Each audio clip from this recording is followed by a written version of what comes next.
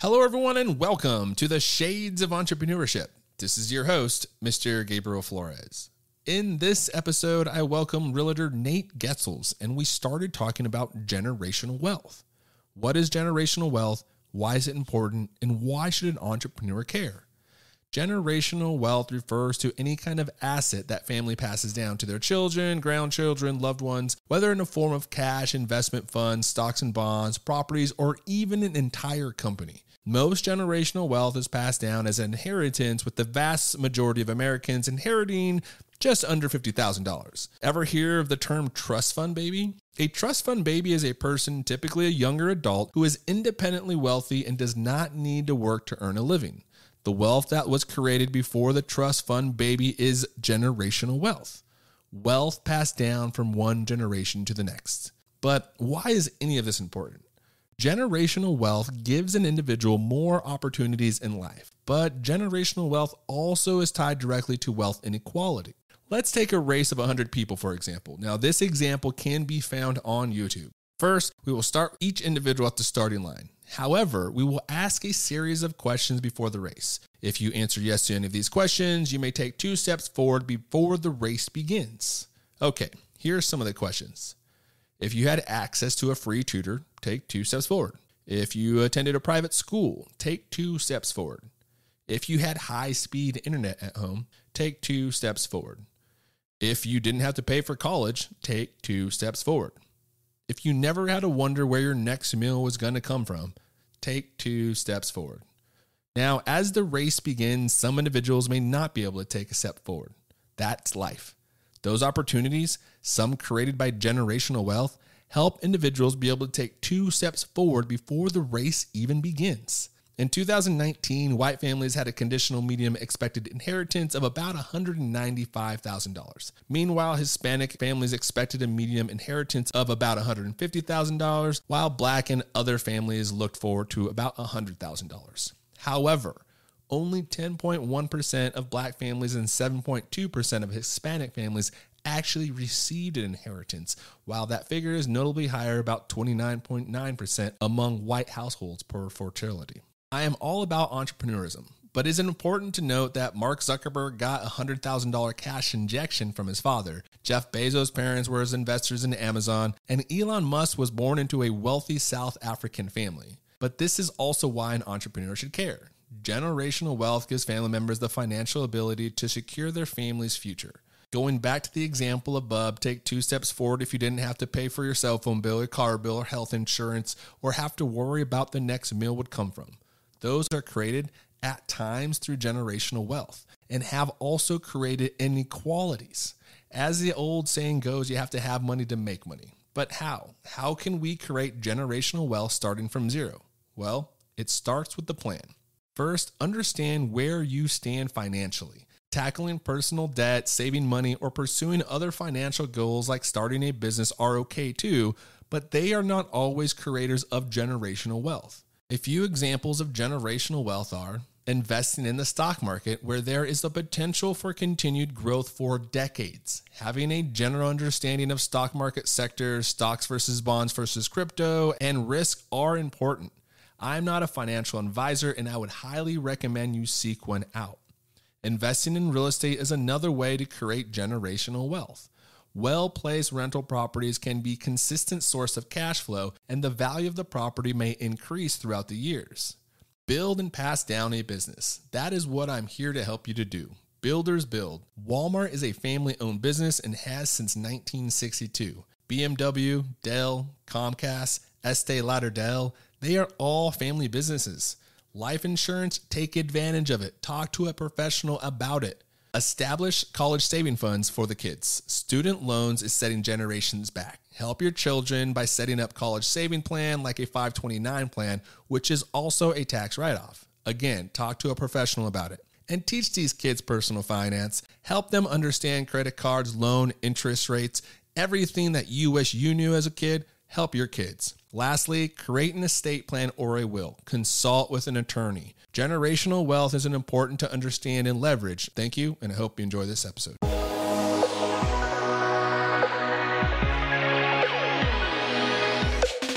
Welcome to the Shades of Entrepreneurship, where we interview entrepreneurs to inspire the future entrepreneur.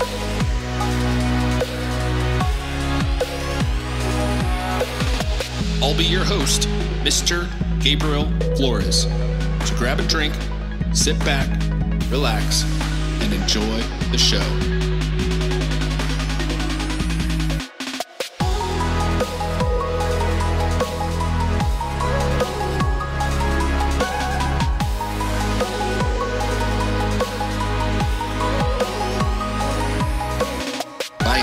Is a top-ranked real estate professional in California and has been running a group of agents for over a decade. While investing in real estate for the past 20 years, this guest also hosts a weekly podcast with a national network. Please welcome the founder of the Getzels Group, Nate-Getzels. This episode is sponsored in part by Burnside Knives, essential tools for outdoor enthusiasts and working professionals like yourself. Visit burnsideknives.com. Your knife says a lot about you. Hello, everyone, and welcome to the Shades of Entrepreneurship. This is your host, Mr. Gabriel Flores. Today, I'm here with a luxury real estate agent. I'm really excited about this one because we actually already started. Nathaniel Getzels. How are we doing, boss? I'm great. How are you? I'm excited. We've been chatting. We're starting talking about things after the show. But first, let's introduce the world to Nate. Nate, give him a little background. Tell him who you are, where you're coming from. Let the listeners know who Nate is. Absolutely. Well, I am I have a real estate team here. It's now part of Compass here in Calabasas. So beautiful Calabasas, California. I started in real estate about 12 and a half years ago or so. And I did that because, I'd been a teacher and everything that I did had to do with, and everything I still do has to do with what can I bring to the table? What can I add to the conversation? What can I add to the interaction? So, like a lot of business people, they go to all these events and they think, okay, I'm going to go network. Let's see what I can get. Well, I have a completely different mindset. It's what can I bring? What can I add? How can we build? What can we build? How can we collaborate? Right? What value can I bring? So I've taught in every level of school from preschool administrator up through college, been a behavior therapist and all these things in education. And I was finishing my master's, finishing my thesis. And I went, this all sucks. It sounds horrible. Number one, I realized that everything from the fundamental base of our education system is wrong. And it teaches everything that is literally the antithesis of entrepreneurialism, right? So they teach you to work hard. That's wrong. You should work smart, right? They teach you to get a good job and get a good salary. That's wrong. You should be building wealth. They teach you to get out of debt. That's wrong. You should be leveraging your debt. And they teach you not to copy or pay attention to what your peers are doing, which is also wrong. We don't need to recreate the wheel. We just need to help it spin a little better. So what we should be doing is looking at what everybody's doing and figuring out how to collaborate or do it with them or, work together to make what they're doing even better. So literally everything from the education system is opposing to if you want to be an entrepreneur. So I couldn't, in good mental health, A, stay in that system. B, there was no money to be had in that system realistically. So if there's no money and you don't believe in the system, then why am I there, right? It just seemed like a punishment. So what I did is I looked at all the things that I loved, right? So my dirty little secret in the middle of the night, I'd look around, no one was looking. I'd pop open my computer and I would start searching and I'd find the most beautiful, sexy houses you could imagine all over Zillow. I'd be all over that. Oh, do it all the time. That used to be my jam. Man, I love that. That's when Zillow just came out. It was like, please. I didn't want anyone to know. And I was like, okay, let's go. Love it. And then, And I studied where people live, where they move to, why they move, when they move. And another like little nerdy desire and love of mine is learning about how cities grow and why they grow, and how they became the way they are now. So I did that. I already studied the trends of real estate as well, because I think that's fascinating. Looked at houses, loved houses. So I went, okay, well, I still want to help people though. So I want to help people grow. And so for most people, real estate's still the largest financial investment they're ever going to make. And if they do it correctly, they will set up their family for literally generations to come of having generational wealth. And so I thought, well, there's no way I can help people better than that, because financial stability creates all kinds of opportunities that most families never get to enjoy. So that, and even my clients where it's not their largest purchase, because strangely enough, I have several of those, it's still an important financial wealth building tool for them. So I'm still able to help guide and assist there. So I wanted to combine all of those things into something that, was a business, because I wanted to own my own business. And obviously, while everybody says you do it for the passion, that's great. And that's true. But I'm most passionate about laying on the beach with a margarita in my hand. So if I didn't need money, that's what I'd be doing. So, this is a great mix of all the things that I love. And I actually really do get excited about, a lot of aspects. And now I'm being added to all these different boards and advisorships that are within the sphere, which is really, really interesting and exciting. So I literally dropped what I was doing. And it's one of those things where you make a decision in a short amount of time, but it's a life-changing decision. It literally changes every single thing about your life. The only thing that it's even similar to is like if you decide to have a kid or not have a kid. It's like that decision, the decision time that you took might only have been a short amount of time. It might not even have been that well thought out, but there was thought put into it. But it changes absolutely everything. Yeah. So I literally dove headfirst in 2010, which was the last huge crash. We were still in the last big crash, when everyone was running in the streets saying, get out of real estate, get away, real estate's dead. It's the end of the world, et cetera, et cetera. That's when I was like, well, that's the logical thing to do. I'm going to go straight for where everybody's running from. And I figured if I could make it then, I could make it anytime. And that was 12 years ago and never looked back. Now, you mentioned you were a teacher. What did you use to teach? Oh, I taught everything. I taught science. I taught teachers how to build their curriculum. I worked for a short amount of time when I was getting certified as a preschool administrator in a preschool. In college, I taught human sexuality, marriage and family relations, all kinds of things. I mean, and I worked as a behavior therapist for children with autism and other disabilities, which actually taught me certain things that I still think back to today.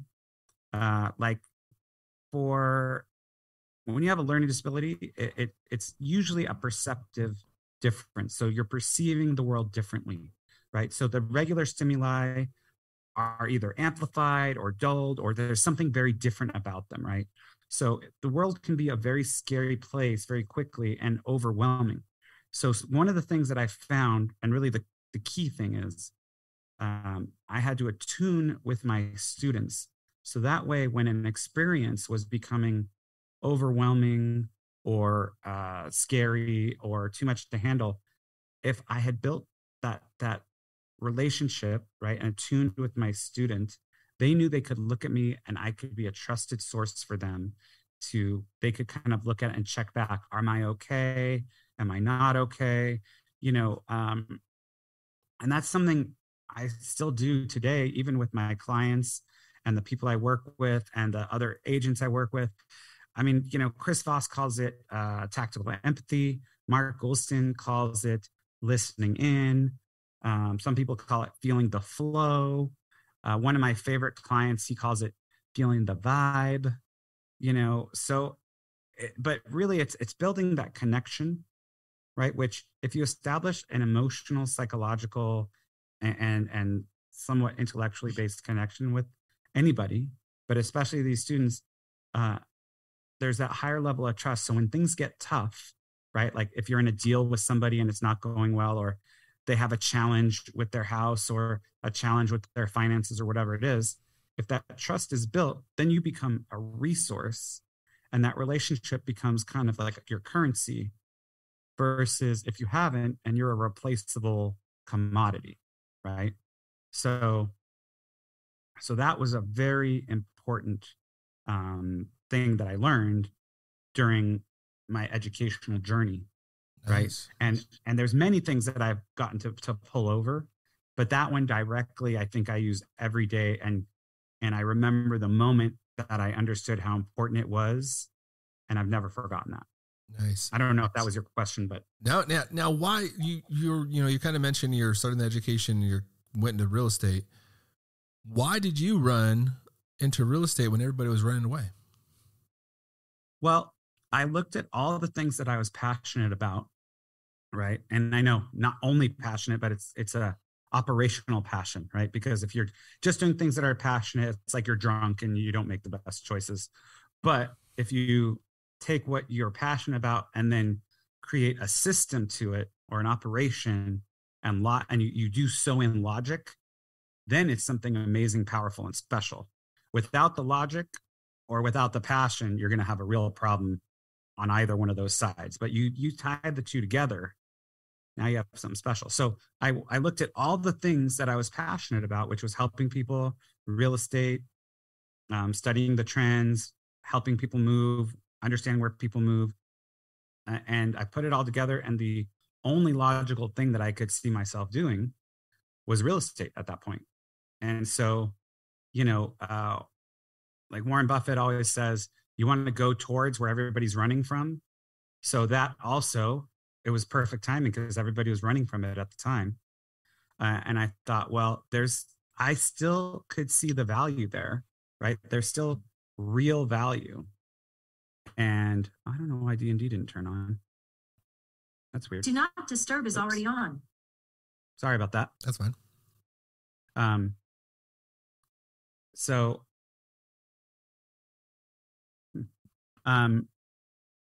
But so I went straight for it because it was all the things, right? It was everything I was passionate about. Plus it was where everybody was running from. So there was real opportunity there. And also there's less competition. And I figured if I could make it then, I could make it anytime.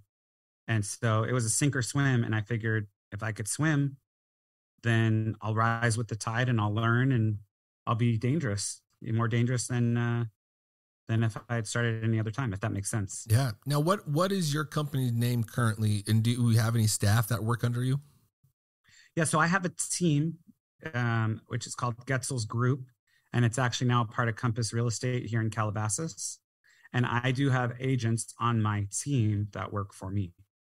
And I help them because the whole idea, a lot of teams, the agents become kind of glorified assistants or very dependent on the team like the team leader. And my whole idea is if I can educate them correctly, they can become super agents on their own and just sew in with my experience and the tools that I've built and my social media following and my social media tools that I custom built over the last 12 years. And also all the other great things that I've brought together.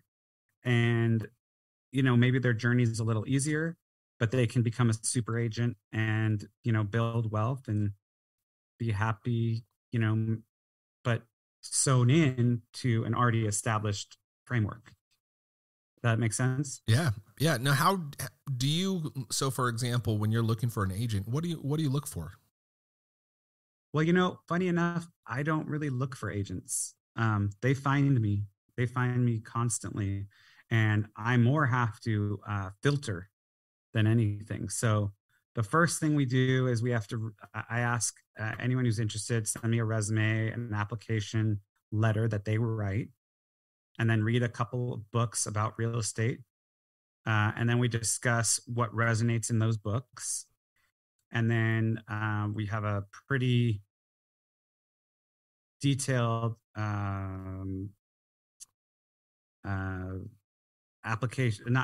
interview process. And then it usually culminates with them at me asking the question, what are you bringing to the table?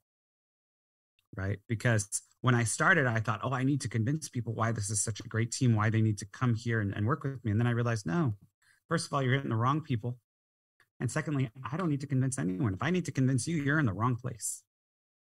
Right? So figuring out, because also it helps them to realize what they need to do to succeed. Right? Because we're 12 years in. We're not holding people's hands.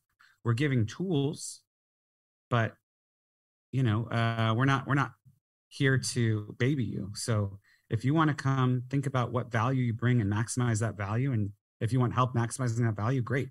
But if you don't initially know what you have to offer, you need to go back to the drawing board and do some deep thought. That makes sense? Yeah. Now, what tools, what kind of things can you provide, or maybe some nuggets that maybe some brokers are listening or agents are listening?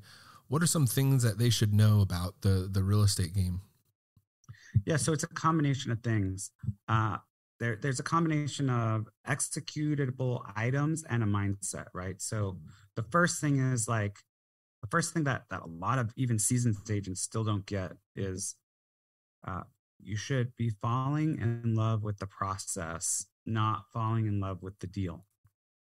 Right? So don't focus on a specific deal, worrying about too much if it closes or how it goes. I mean, you want to know how it goes, but you want to fall in love with the process, because then if you perfect that process, you can do another 10 deals, 15 deals, 100 deals with the right system.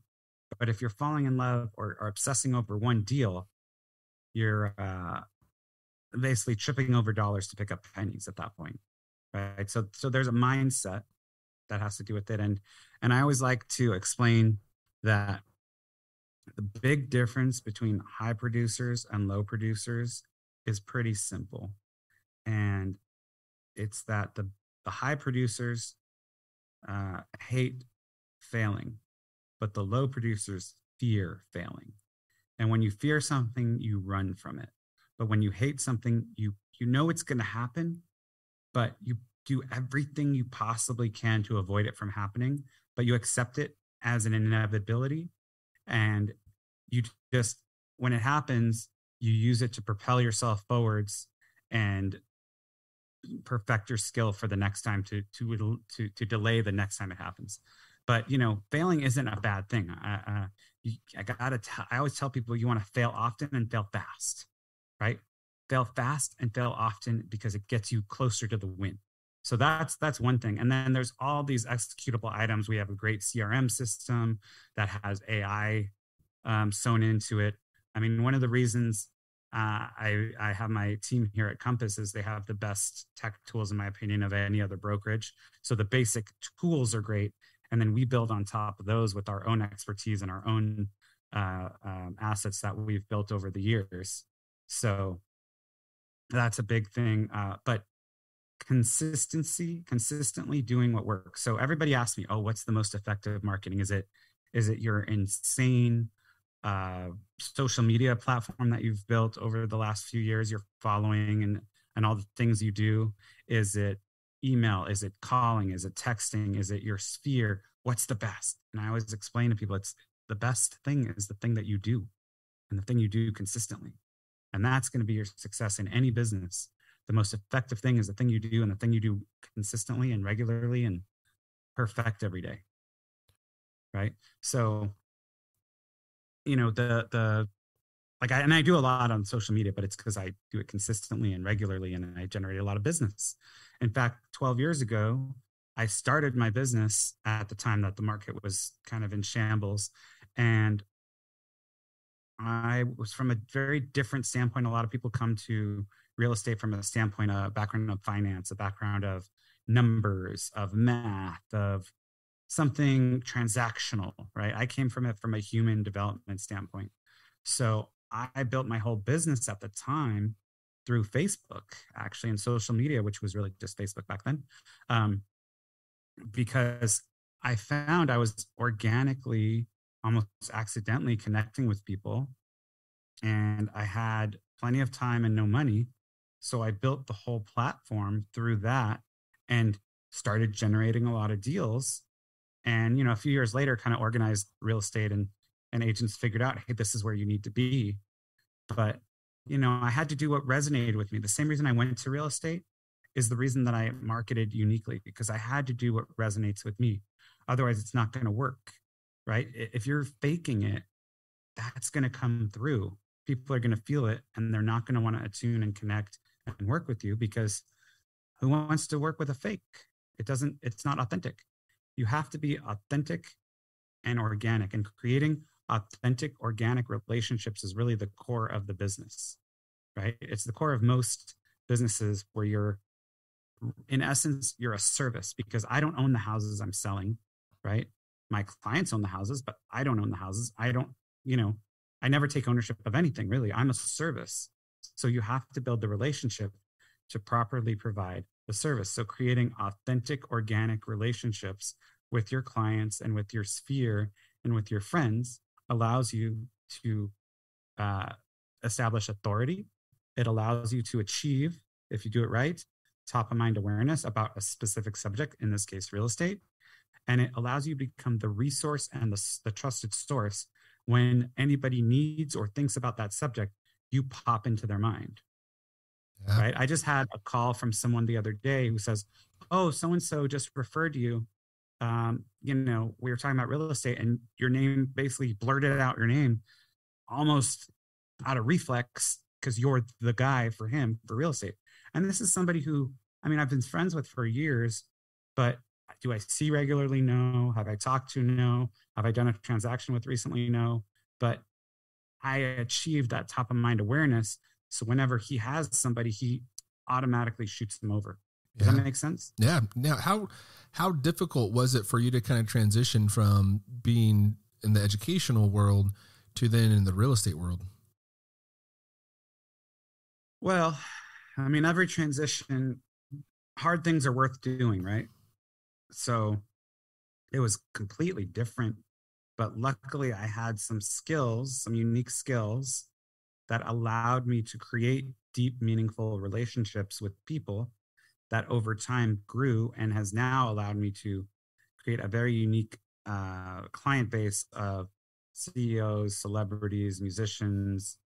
You name it, I've probably worked with them, billionaires from around the world. Like, it's a very interesting set of clients that I have. It's everything. I still sell inexpensive properties as well, but the focus is the high end. And so it was difficult, but worth it, right? I think in Stoicism, they talk about you want to do as many difficult things up front, basically. This is paraphrase, but so that way, when you get to truly hard challenges, you're ready and prepared, and you're strong enough for them. So, it was a lot of repositioning, understanding how to use skills I had and convert them to new situations. It was not easy. Real estate is a very hard business to be in, get into, stay in. That's something that, you never see. But you see all these TV shows, it makes it look very glamorous, very easy, very wild, but none of that's real. And none of that's even the stuff people should be doing on a day-to-day basis anyway. Most of it is not all that sexy, but it's valuable. Yeah, definitely. Now, what would you say has been easy? Has there anything been easy? Well, easy is an interesting term. I'd say once you realize that creating the relationships is important, say it's fun. I don't know if I'd say it was easy, but creating new ways to do that. Like, for example, I have a company, Podcast Cola, that books me on a bunch of podcasts. And it's literally the best way to authentically, organically connect with your clients and future clients and other people and large groups, but in a real way that really is you, right? So that's fun. Like this, being on your show is fun. This is great, right? You're wonderful. Like I'm having a ball, right? But was it easy? I mean, being on a series of them, it's not like what you do, your podcast, how often do you do it? Once a week, Aaron, once a week. Okay. And would you say that's easy? Oh, Jesus, no. Because then you have all the marketing, you have all the newsletters, the websites. Oh yeah. There's a lot of behind the scenes. But you enjoy it, right? I enjoy it. Yeah. It's fun. Yes. So I would say, I don't have that many things that are necessarily easy because I feel like easy things aren't worth doing in general. Good point. Right. Hard things are great because the best things you do and the most productive and the most rewarding are hard. Yeah. But you get a lot out of them. Yeah. So I feel like if something's too easy, I'm probably not doing it right. Yeah. You know, one of the things you're mentioning too, your social media presence and what you've been doing and kind of how do you market yourself? How do you brand yourself? How did you go from being, just being in real estate for 12 years to now working with, as you mentioned, $1 billion homes? Right. Well, I mean, the social media part was a big aspect. And, I started and you didn't need any money. And I wouldn't say that was easy, but it was easier than it is now. That's for sure. Now social media has become much more challenging and I had to start doing it wrong for a while to figure out how to do it right again. Right. And so I kind of feel like social media, it's like a chart where I'm like, I did it great. Now, not so good. Now, great. Now, not so good. And not because the core things are changed. I mean, the core things are you want to be authentic, you have to be organic, you have to be real, and you have to be social. But now, strangely enough, you have to be more social and less polished than ever. Yeah, that's a good point. In fact, for a while, I was doing these gorgeous, gorgeous videos. I mean, we had 3 cameras. We had lighting. We had the makeup guy. We had, sets. We had Love it. Costumes. We had everything. And it looked so gorgeous. And we started pumping out these videos and just nobody cared. Like at all. Man. And I mean, we had scripts. We had literally I'd be sitting at a camera where there was 12 people like running around, adjusting. And what I realized is that doesn't work anymore in real estate, in social media, because it's supposed to be social. It's supposed to be real. The reason that TikTok is one of the fastest growing social media platforms is because it's the least polished. Yeah. Right now, I still do 2 edited videos a week, every week on my Instagram and a few other platforms. And I do photos and I do 5 stories a day. I mean, there's a formula to the way I do the social media stuff, but it's much more authentic, organic. It's one camera. It's just me. There's no makeup guy. There's no lighting guy. There's just me and the camera, basically. Yeah. And then it's a little bit edited because otherwise, totally. Nobody wants to see me dribble on for an hour. But, so my guy, he takes what I organically am saying and just chops it up a little bit so I sound elegant. I like it. Now, what motivates you? What gets you up every day and continues to push you forward? Well, the ability and the possibility of helping more people, helping people build wealth. I also am an advisor on several companies. I was just added as the board of directors for a company called Houselet. It's basically like a simplified version is Zillow and Airbnb had a really pretty baby, and it's basically a simple few click solution to doing rentals. Largely, it focuses on 30 to 90 day furnished rentals, but you could rent long term on there. You could rent shorter term, whatever it is. But it's a really beautiful platform, and that's fun and interesting. And there's new challenges in that, but it's still in the real estate space. But it's a new company. It's a new challenge, right? So that's kind of fun and interesting. It just makes my brain grow. I love doing things that make my brain grow and help people at the same time, right? So I still love selling homes and helping people buy and sell properties and helping my agents grow their business because it's fun and interesting and it makes my brain grow. But I also love these new projects because they're fun and interesting, right? So in essence, I love doing fun, interesting things with good people. Nice. That's really the core of it. And luckily, I was able to figure out a business where I could do that a lot of time. Nice. A lot of the time. Now let's flip it around. What keeps you up at night as a business owner? Scaling faster, growing more, helping more people. I've invested in properties all around the world, and some of them, the projects at different times a day, trying to perfect some of the projects that I'm working on, the businesses that aren't necessarily launched and going as well as some of the other ones, right? Because I'm always trying to do new things and grow.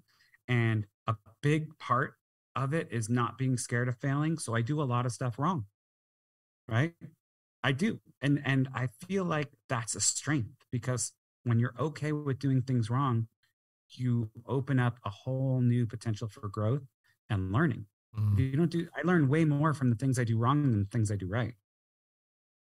So the things I'm doing wrong, or the pain points in different businesses and different growth points, or, how I can do social media even better, or how I can help people more, or how I can create more wealth for my family, right? Those are the things that keep me up at night, for sure. What are things like, are those good examples? Do you have a better example? No, those are great. In fact, one of the things you mentioned, we learn from our mistakes, right? Right. What would you say are the most common mistakes, as speaking from a real estate perspective? What are some common mistakes, like us as buyers? I'm a buyer. I'm not a real estate agent or a broker. What are some common mistakes you see us as buyers make, and that we can probably learn from? Oh, there's quite a few. So the first one is, people think they can do it on their own, right? And it's kind of like anything, right? Can you sort of maybe do part of it on your own, or think you can do it on your own, and then get yourself in trouble and then go for help? Sure. But if you've been building the knowledge up front, you will do it better. You will save more money, and you will have what you want faster, and you will be happier with the process, and you'll learn more. Right. So the first thing, I have a lot of buyers call me, and they're like, well, they are out of order with the process, or they get themselves in trouble with a deal, or they waste a lot of time and energy, or they cost themselves a lot of money because they think they could do it themselves. And I know that sounds kind of selfish and self-serving in a way, but statistically, I'm right. And functionally, after 12 years, like when I started and people were like, oh, well, you have to talk to a realtor up front, you want an expert in the field, I thought it's kind of hokey, right? Yeah. Sounds kind of self-serving. Like I see all these videos online of people, get a realtor. Yep. A lot of it doesn't resonate because a lot of it is self-serving, but realistically, buyers need to build a strong team up front.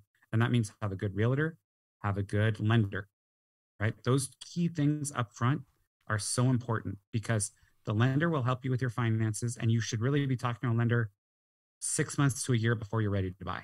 That's what I tell everyone. 6 months to a year before you're ready to buy, you need to talk to a lender. Even before you talk to an agent, you need to get your finances in line, right? And that's the first thing I see people not do, is they don't understand the importance of getting their finances set up way ahead of time. Yeah, good point. And you can save tens of thousands of dollars by doing this, and it doesn't cost you anything. So there's that. Then either not getting a realtor, or just trying to save money on that side, right? That's literally tripping over pennies to pick up dollars. Tripping over dollars to pick up pennies, because you're going to get what you pay for. So if you get an experienced, good agent who you authentically, organically vibe or tune with, right? Who you feel listens, is providing you value, you're going to be in a much stronger place than you don't. And you're going to be getting better advice. You're going to be getting better guidance, right? Because in essence, this is a white glove service. So if you don't have someone who has good white gloves or giving you good service, you're already cooked, yeah, as they say, that's a good right? point. So you need to build a really good team up front. And part of getting good guidance is really figuring out what you want. And so one of the things, like millennials, for example, and first-time home buyers in general, the biggest complaint in the first 2 years is, wow, I never thought about how much this house costs to maintain. So there's a lot of focus put on your mortgage payment, right? Your interest that you're paying, your down payment. But a lot of buyers never think past that. And I had a woman, she sold her house because she goes, I'm selling my house. I'm like, okay, but why? Why are you selling your house? You love your house. I love my house. But for the amount that it takes to heat and cool my house during the summer, I could travel Europe for the entire summer. Yeah. Right. So people don't think about that. I had one guy, a new home buyer, bought his first house, and he decided that he didn't have the money to maintain his sprinkler system for the internal sprinklers for the house, for the fire safety system. So, and I told him, you're going to have to just do a yearly maintenance. It's a few $100s. It's going to pay you back in spades. He never did it. One day I get a call, and he calls me and he goes, I got a call. I'm out of town. I'm in Spain. So he's in Spain on a month-long trip in Spain. And he goes, yeah. So my neighbor called me and said, there's water pouring out of my front door. I'm like, well, that doesn't sound good. Sounds like a problem. So yeah. So the plumber went over, and his fire safety system had burst and was flooding his house with about 4 inches of water. And this was a large house. It was about 6,000 square foot house.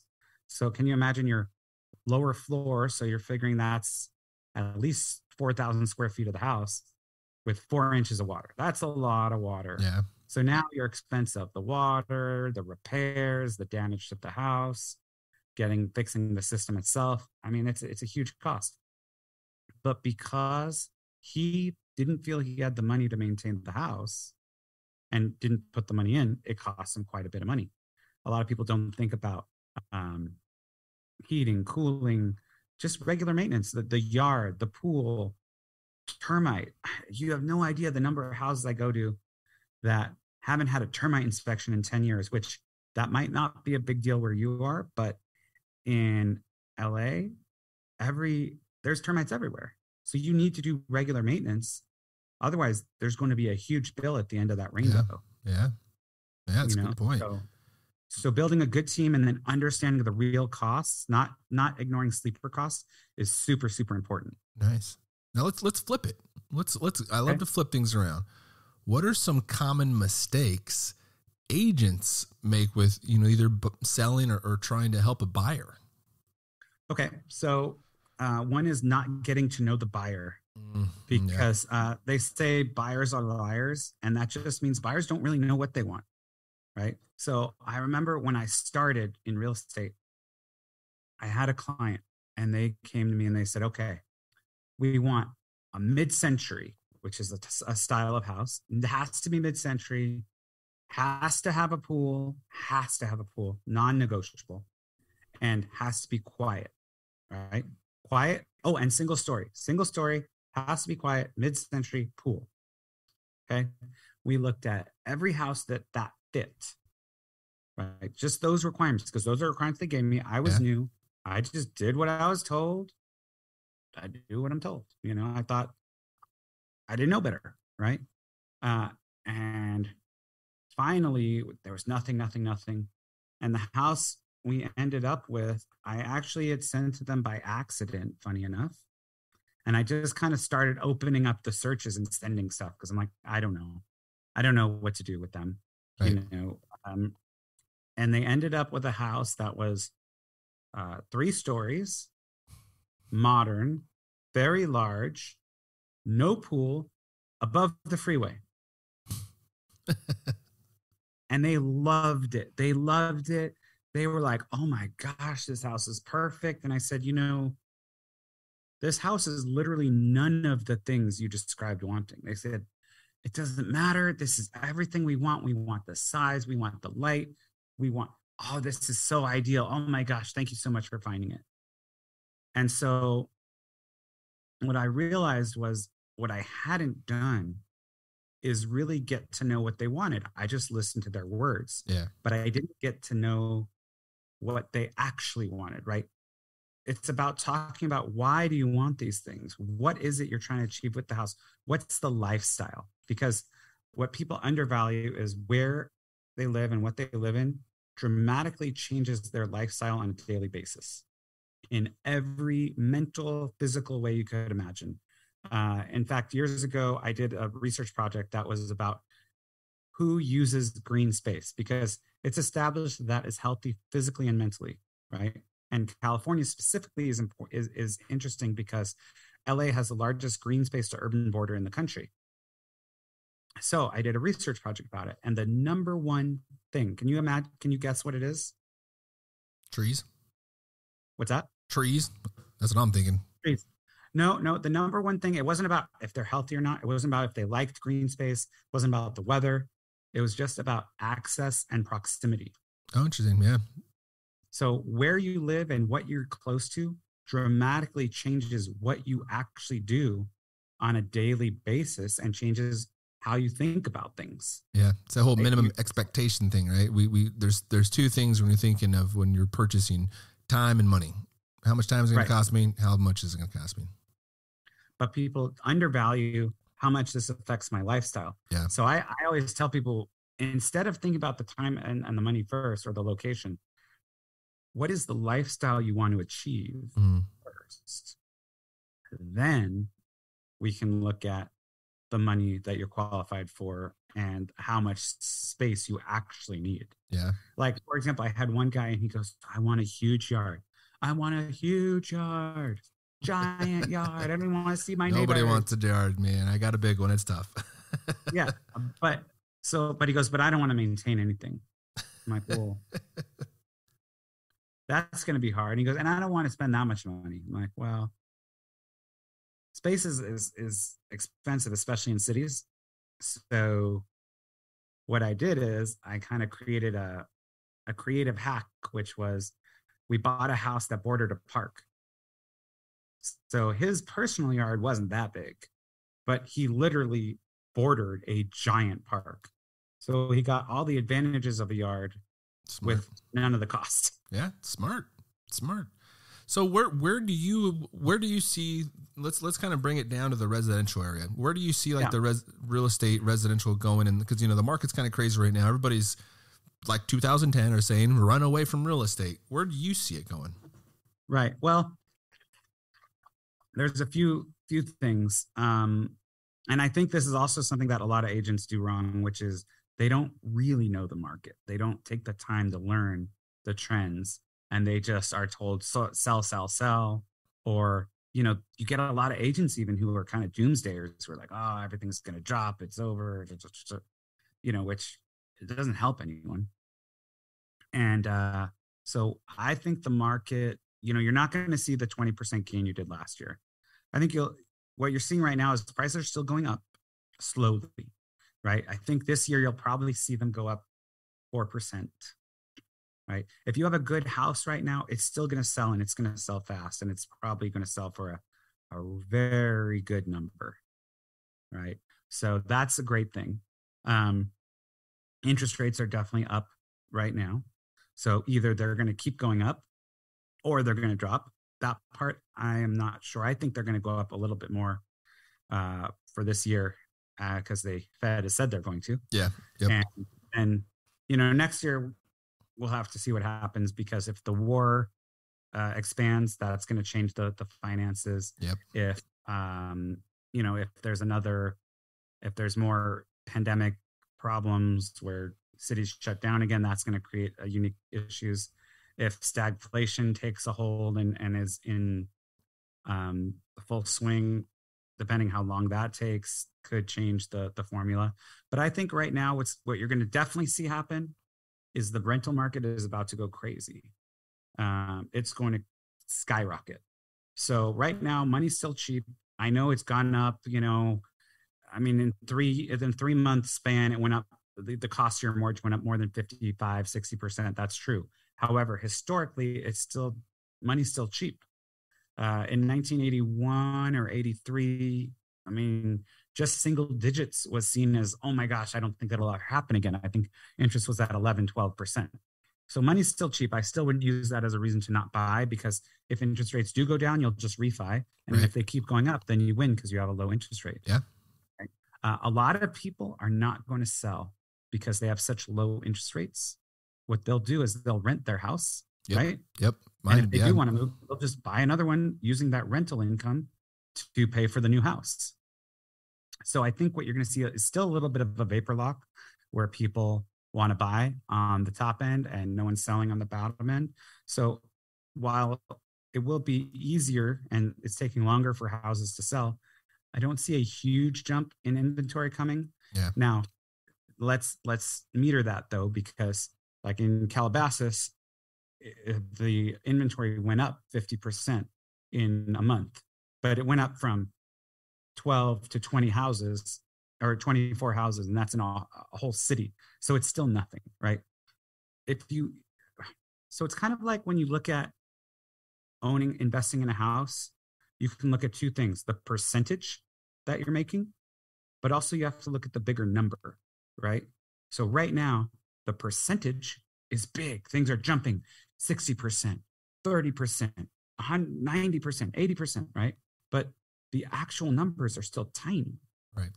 Right. So it's kind of like when you buy a house and you're like, oh, I'm making a 50% increase. But if you only put in $50,000, you're not making that much money, and it's still probably not worth it. Yeah, that's a good point. Right? So right now you could say, oh, interest, your payments went up to 66%, which is true, but they're still cheap. Yeah. So, I think what you'll see is right now you're seeing people really scared. And I think a lot of these buyers will come back to the table. So there'll be more buyers. I don't see a big jump in prices. And I think in maybe 6 months, 7 months, either the market will slow down more, or it could do the opposite, depending on what all these other factors have to do with. That's a good point. But what I don't see happening is a 40% drop. Yeah, I don't see that. What I don't see happening is a huge real estate led recession, because a lot of people go, well, this is going to be another drop just like the last time. And I'm like, well, you have to compare apples to apples. Yeah. Yep. And there isn't a last time. We didn't have this kind of world health crisis linked. This is my first pandemic I've been through. Right. I mean, unless you lived through the 20s. I missed all the other pandemics. Yeah. Yeah. I don't think you're talking about the last time in 1923. I think that was the last true world pandemic. So, people are comparing it to a real estate led crisis, which was really a lending, a mortgage, and a credit crisis, just disguised as a real estate led drop. So people go, well, there was, dropped overnight, which is true. However, in most recessions, which I do believe the recession will be announced shortly, because it's 2 quarters of economic shrinkage, which we have that. So, okay. But that doesn't mean it's a real estate led recession or a real estate led crisis. So that's the big difference. Yeah. In fact, historically, in the last 5 of 6 recessions, real estate values went way up. Yeah. During the recession. Just, 2 of them, 91 and 2007, 2008, there was drops. Yeah. But 91, it only went down a little bit, and all the others, it went way up. Now, granted, right now, they didn't have interest going up at the same time. So that's why I don't see it skyrocketing. Yeah. No matter what happens, because interest rates are dampening the market. But they're doing that on purpose, because realistically, if we had 20% gain again, the whole country's in for a major drop. Yeah, totally. And that's unsustainable. It's not healthy. It doesn't make sense. I agree. So now there's a few secret markets that I think are going to have some trouble, right? There's 10, but the top few are like Austin, Texas, North Carolina, Charlotte, North Carolina, Idaho. Yeah, Charlotte, North Carolina, Cape Coral, and a lot of the cities on the western side of Florida, not Sarasota and the bigger ones, but the smaller ones that had massive growth. Yeah. Because those cities the prices have so far outweighed the inflation and wage increase. There's no mathematical way that those are going to sustain. Yeah. And like in Austin, for example, I was talking to a friend of mine who said, "Hey, I want to buy this house. It's listed at $800,000." And I said, "Oh, did you get the house?" He goes, "No, it just sold." I said, "Oh, how much did it sell for?" $1.7 million, which is almost double the asking price. I said, "Oh, what's the rest of the market? Like, what's the rest of that neighborhood selling for?"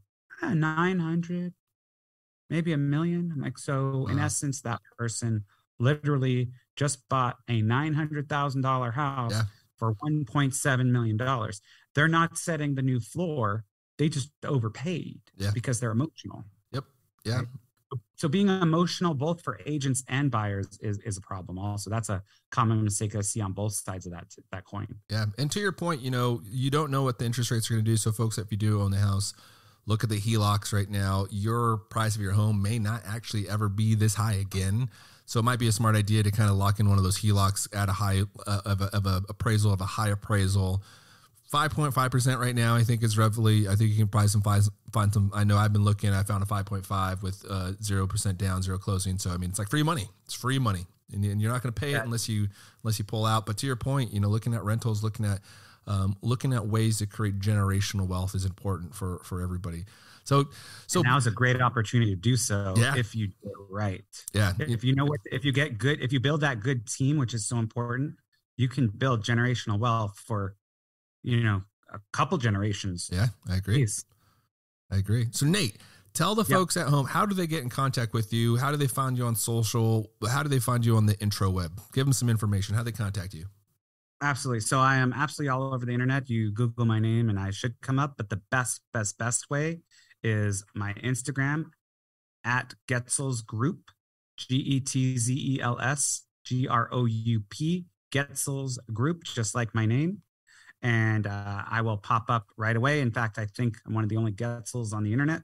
So I'm definitely the only Pitchon-Getzels in the world, actually. Fun little fact. The only Nathaniel Pitchon-Getzels on earth literally is me. That's nice. My name. So kind of wild. But and I think on Instagram, they have my phone number, my email. Perfect. I mean, you can also feel free to share my phone number in the show notes. Yeah. And for those folks listening, sign up for the newsletter. The information will be on the newsletter as well. So please do sign up for that.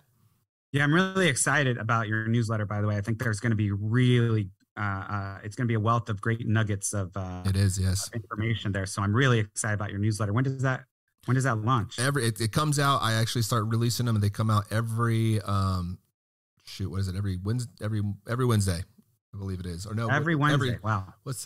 Every Wednesday, a weekly newsletter. Terrific. Well, I'm looking forward to that. But I think even online, I think they even have my fingerprints, blood type. Nice. Now, who knows?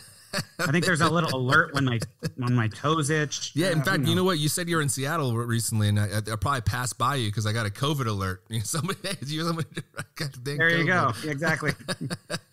My phone was connected with yours. Look out. That guy's trouble. Man, thank you so much for your time. I'm definitely going to send you an email to connect you with some other folks on the back end too, because I know you mentioned connecting with some folks. So I want to do that.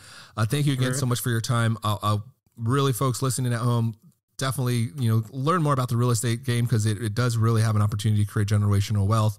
And it really is a way for you to kind of create residual income as well. So just a lot of great nuggets. Nate, thank you again so much for taking your time for being on the show. For those listening, please follow me on Instagram, Twitter, Facebook, LinkedIn, and you can subscribe to the newsletter on theshadesofe.com. Thank you and have a great day. Thank you for tuning in to The Shades of Entrepreneurship. For more information, please follow The Shades of E on Twitter, Instagram, Facebook, or visit theshadesofE.com.